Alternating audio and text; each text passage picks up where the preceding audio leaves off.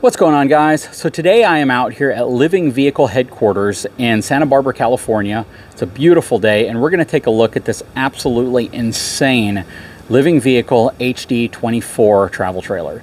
Now, you need to go back and check out the other videos that I've done out here with them, because to truly understand what this is and what's gone into it and the construction and the quality, you have to go back and watch the other videos, because I can't fit it into a single tour. I would never have enough time to do it. It'd probably take me two and a half hours just to go over everything. So I did a full video on the solar setup. I did a full video on the battery setup. These are essentially designed to take out to anywhere and never have to connect them to power. But they still give you redundant systems in case you would want to connect it to power. It's crazy. They give you redundant everything. It's insane what goes into these, and the quality level of these is better than any RV I have ever seen from any RV manufacturer. Fact. I don't know who I could ever compare this to, even the most premium brands out there, only because what they've done here essentially negates almost any chance that you're going to have any type of major failure or components that go out. Now, things can always break, of course, but they have really gone outside and above and beyond the norm to create an RV that is almost superior in every way. The only challenge some people may have is this the floor plan that they're looking for, and they have several floor plans. They even have a gooseneck version which has a nice overhang on it, but they may not have the floor plan for you, and that's the only limitation. But these are definitely pricey units, so don't go into this thinking that these are comparable to like a Palomino Pause, a DRV, a Lux. These things start at about $300,000, about $299, and go all the way up to about like $800,000+. So we are talking about the very best of the best of the best. The way I kind of like to explain it is these would be the Prevost of the towable industry. That's how good they are. These are absolutely the best of best. Anyways, we're going to take a closer look at this specific one. This is called the HD24. This is a 2024 model. And yeah, I'll show you what it's all about. Hang tight. I'll be right back.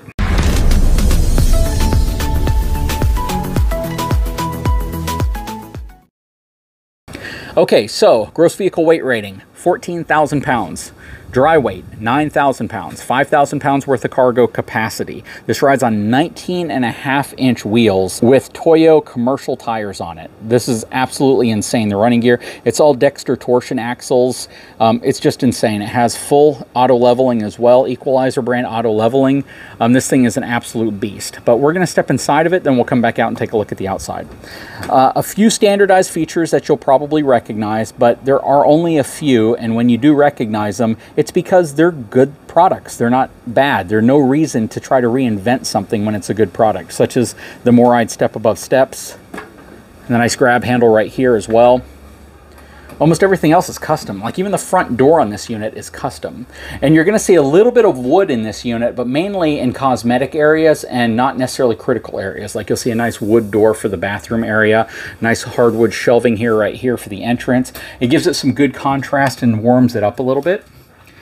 All right, stepping into the kitchen area. Beautiful, beautiful kitchen. You're not going to find any wood. Everything is real aluminum. True induction cooktop right here. You have a Bosch stove right here. On this side, you actually have a marine grade refrigerator and freezer, the type of stuff you see in yachts. Aluminum walls, aluminum ceiling, one-piece aluminum roof. You have a really nice pull-out pantry system right here. All of the cabinetry, all of this stuff is the kind of stuff you would see in a high-end race trailer. Super, super high-end stuff. This is like the Snap-on Tools version of cabinetry. It's like crazy, crazy high-end. All positive lock, dual struts, aluminum shelves, all adjustable. Over here, some insane drawers. I mean, I love these drawers. These are probably the nicest drawers I've ever seen in an RV. I mean, check this out. And they put stuff everywhere. I mean, you know, you see a lot of small compact RVs and you don't see great place for storage. You see them trying to make do with just cabinetry and stuff. And you don't see any drawers. But they put drawers everywhere. And what you're hearing with these drawers are that industrial latching system and spring system. So it's not a lack of quality. These drawers right here are probably the most expensive and highest end drawers you would ever see in an RV. Let me give you an example. The cabinetry right here, if they had gone with ultra high-end solid woods that are really, really well, you know, cut out, designed, and carpentered, and they did a phenomenal job to replace this with the highest end wood, it would still be about 3 to 4 times more expensive to go with this. That's essentially what you're looking at. It's that high end. We did a full video talking about the mechanics of one of these units as well, going over the design, the 3-inch thick sidewalls, 2 inches of foam with an air gap. The gentleman who is the co-founder of this, him and his wife, he's actually a licensed architect, and he worked and renovated, him and his wife worked and renovated over 400 RVs, a lot of them being Airstreams. They lived in Airstreams, they lived on boats, they've lived in Class A diesel pushers.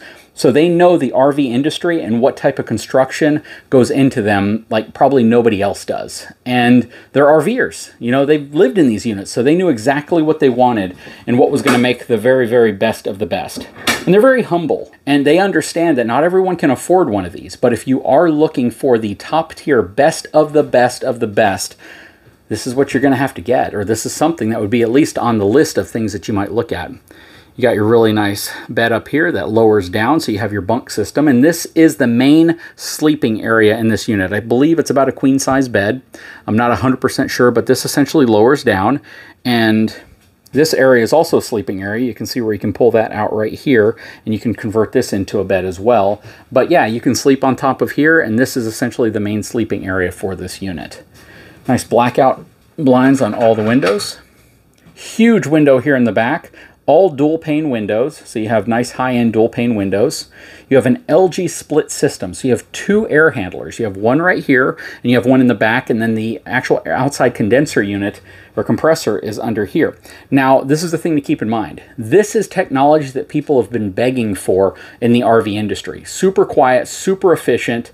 You can run both systems at the same time along with just about everything else in here and not even really put a dent in the charging capabilities of the solar on top and the batteries in this as well. You got your smart TV here. You got more cabinetry here as well. All adjustable shelves. They take advantage of about every spot for cabinetry. Beautiful wood accents all throughout this area. Underneath here, you actually can flip these up and you can access the subfloor, which gives you access to all of your lithium iron phosphate batteries, your Victron controllers, everything. And it's huge. We did a full video that goes over all the technical specs of this system. I definitely recommend going back and checking it out because the solar system that's on this unit is about $100,000 worth of equipment alone. Not even talking about fabrication or installation, just equipment.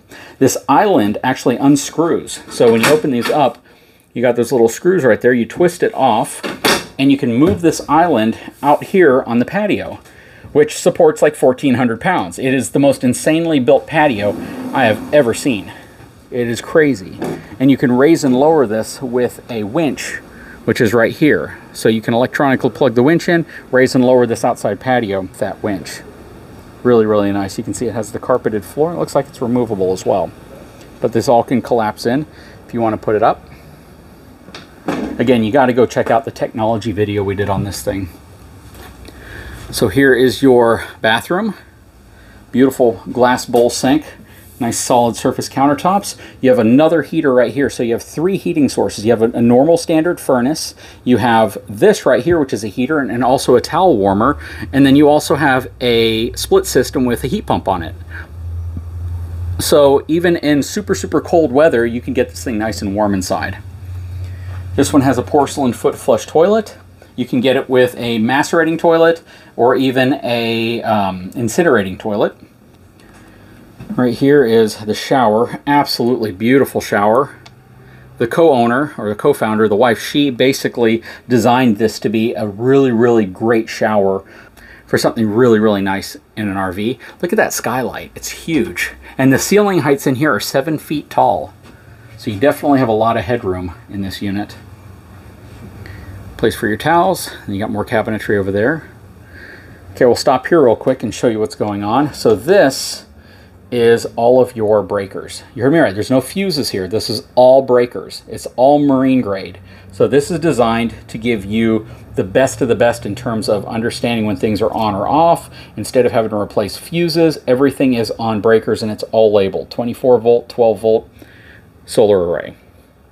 Up here is your power management. So you can see that through the system you have 81 watts, and you're going to see this spike up so you can see how much power is actually being fed into the system. Batteries are at 99%, so it's kind of in a float stage at this point, and it's not needing as much power from the panels. Very cool. All right, stepping into the front closet. So this is absolutely beautiful. So check this out. You have this huge front storage area. It's like a front garage. Truma on-demand water system. You have your LG washer-dryer combo unit right here. Lots of storage, beautiful wood. And then you have your other air handler up here from LG, another part of your split system. So really nice. You can keep everything in this area nice and cool, or you can just run this one and run the one back there, and the air kind of meets in the middle and gives you a really, really nice experience. Then this is for your Euro loft right here, so you can raise or lower that bed in the back.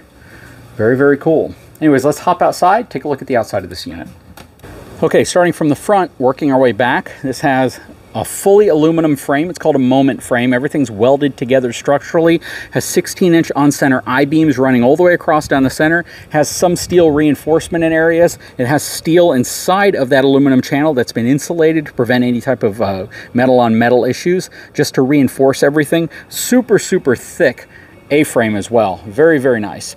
You have a rock guard on this as well that is probably 2 to 3 times thicker than what you would see on an Airstream. Very, very, very thick aluminum. Up front here in the storage space, you have a battery. You can opt to get additional batteries up here as well. And this essentially is a battery just for other systems. It's not tied into the main house battery, but it gives you a redundancy that we were talking about. You can get it spec'd out with an own-in commercial propane generator if you want backup. Again, what I told you from the very beginning is that a lot of the things they put into this system is for redundancy. They basically have this motto that if you don't have something backing up something else, then you run the risk of your primary system failing and not having any type of backup or being stuck in a position. So this gives you so many redundant features that some brands just wouldn't put in. They'd say, hey, we have this incredible solar system. We don't need to put any additional redundant systems in.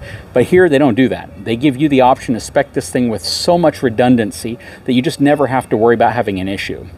You have cameras all the way around the unit. You have 2 cameras on one camera on each side, a camera up front and a camera in the back. You have dual pane frameless windows as well. They are going to be making a switch eventually to acrylic dual pane windows. The baggage doors on here are absolutely insane. I mean, they are the thickest, heaviest, and strongest baggage doors I've ever seen on an RV. 3-inch thick sidewalls, 2 inches of foam plus an air gap. One of the owners, he's an actual architect, and it's very important to him to give you the type of drainage, the type of air gap, basically the type of construction that you would need to have the best possible insulated unit you can get. This is one of your storage areas underneath. Double seals as well. So you have 2 compression seals right here. And this basically, again, gives you just a better sealing system to keep water from getting in. And if water does get in or condensation forms, it has a way to drain out. Coming around to the side here, another look at that side suspension. That is super cool. Again, Dexter torsion axles, Toyo commercial 19.5-inch wheels and tires. Craziness. Look at the construction of this ramp, or the side gate entry. That is their puppy, who's been following me around. We've been getting along real well. Here is the cable, the winch cable to pull this up, and I believe it has like a 1,500-pound load capacity. Plus you get this really cool system to hold umbrellas off each side, because perhaps the awning right here doesn't extend out as far as you might like. They do have the option to put a standard awning underneath it, but they don't like to because they tend to fail. And if you're out in the middle of nowhere and it fails, you got problems. So instead, they give you the solar awning. So these solar panels extend off of the top of both sides, plus you have solar panels on top of the RV, so the entire roof is essentially solar panels. And it provides enough power to the system to power every single thing on this system permanently. You just don't ever have to worry about power generation because you have it. And they also throw in a 50-amp cable if you need to charge off of shore or you need to power it off of shore power for redundancy. It's absolutely crazy. You can see the aluminum framework right here. They have a really cool system to where it's enclosed from here to here, but then underneath it, it's open and you can see components that you might need to have access to, but anything that could potentially get damaged, tanks and stuff like that, are stored in this other area right here, the subfloor right here. Again, you have another really nice door here, and I can't explain to you in this video how cool this door actually is.